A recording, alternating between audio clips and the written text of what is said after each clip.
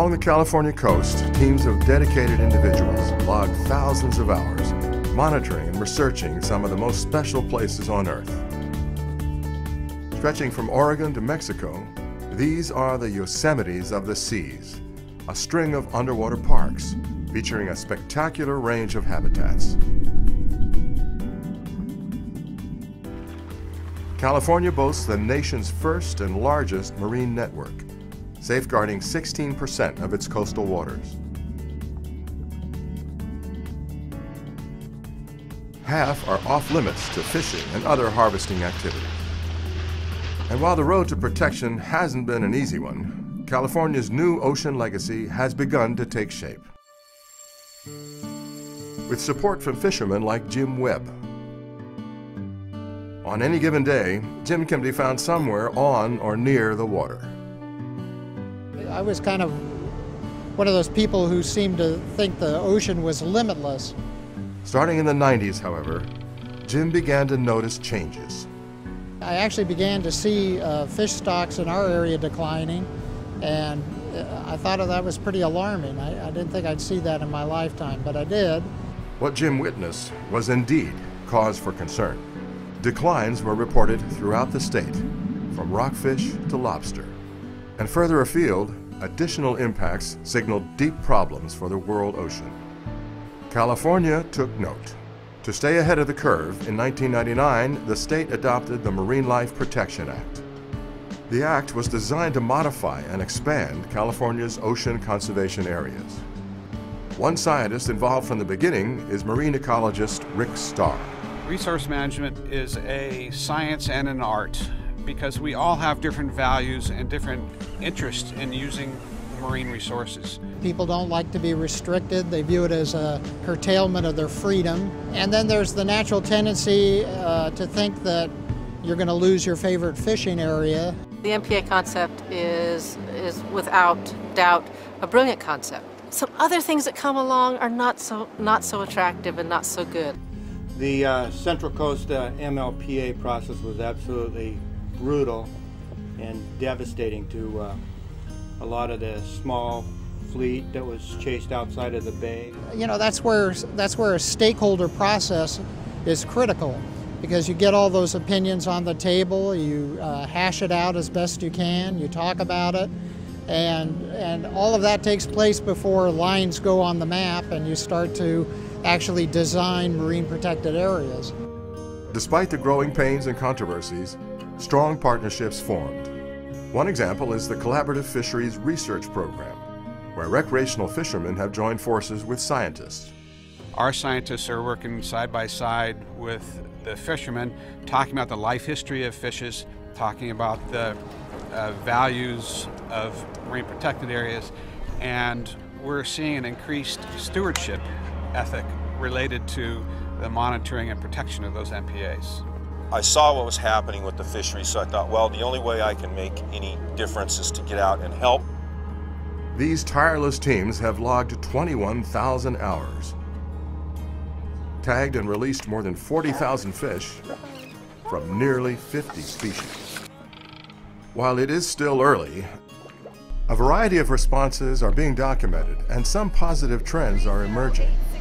For example, the mean lengths of lingcod and vermilion rockfishes are greater in the Año Nuevo protected sites than in the reference sites. Meanwhile, in Moss Landing, at the mouth of Elkhorn Slough, another monitoring team heads out. Elkhorn Slough is the second largest tidal marsh in California. Draining the rich agricultural lands of the Salinas Valley, the slough is home to rafts of lounging sea otters, harbor seals, and more than 200 species of shorebirds and seabirds. Tim Marisich and his wife Donna steer their fishing vessel, the Donna Kathleen, out to sea. When Tim lost his spot prawn fishery, he turned his expertise to monitoring. Tim is helping scientists gather baseline data to document changes below diver depth. We've worked from Eureka down to San Diego for the last 5 years doing baseline ROV work for the monitoring enterprise with MARI and with DF&G. And I think that's been my most fulfilling work. While Rick, Jim, and Tim monitor resources from ships and submersibles, additional teams monitor from land. Formerly a Coast Guard station, Año Nuevo now serves as a vital safe haven for seals, sea lions, and seabirds. Biologist Michelle Hester knows firsthand the benefits of these habitats for her feathered research subjects. And these protected areas are important because they are the reason that a lot of the seabird populations in California have recovered, essentially, from many years of decline. As Michelle's teams bolster nesting areas, ecologist Dan Robinette and his teams gather data farther down the coast. Dan has been studying California seabirds since 1999. The California coastline has a whole suite of coastally breeding seabirds, the cormorants, the guillemots, that do stay close to shore, that do forage in these MPAs, and they will benefit from the protection that these MPAs offer. For Dan, working with seabirds is like having another partner in the field. Seabirds can also illuminate how rapidly fish populations are reproducing and growing. So by looking at where the seabirds are foraging, understanding what types of fish they're taking each year, that should give us an idea of what areas are important to protect. These areas also provide safe haven for many prey species. And wherever prey abounds, predators are sure to follow. Using state-of-the-art tracking technology, Barbara Block and her Tagging of Pacific Pelagics project, TOP, have tracked some of the ocean's most feared and revered animals. With more than 270,000 tracking days from 23 different species, her team is revealing the wild vitality of the California current. By creating reserves such as Año Nuevo, we have a place where elephant seals and white sharks, two natural predator and prey, can be close to one another, and our tags show that they go as far as 4,000 to 5,000 miles away every year.